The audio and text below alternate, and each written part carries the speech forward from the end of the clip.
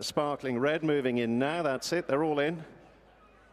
They're off 5 furlongs, 1,000 metres. Sparkling red in the blue and yellow noseband. He got out well in the centre. So too in a noseband, BEAU GARCON. These two push the early pace along with BEAU out on the right in the maroon and yellow.